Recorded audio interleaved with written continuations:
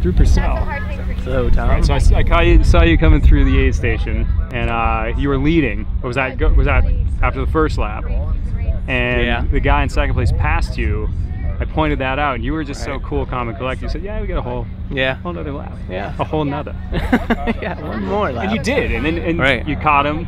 Yeah, and we kind of all rode together. Yeah, and then once we got to the single track, which I went way too far.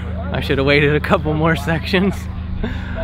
But yeah, were you out there alone for a long time? Yeah, I went as soon as the single track kind of started, and then there was like that long gravel climb. Kind of went up by a barn, and I was like, man, this hurts. But I made it. I saw him at the bottom of that.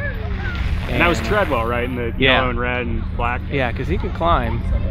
But then up through more single track, I got a good gap, and that was the last I saw him. What was that dynamic there? Because the group was half 100K guys, half 100-mile guys, right? Yeah. What was that like, riding with the longer event guys? I wouldn't have wanted to go do one more, you know? I was dead after that. Are you going to step up to that next year, or are you going to focus on 100K? There's a legit 100K series. Right, yeah. I really like the 100K stuff. Yeah, how long were you out there? About 5:20-ish. That seems much more reasonable. It is. Are you going to look as smashed as these guys? No, I'm good, yeah. Food, Coca-Cola. Yeah.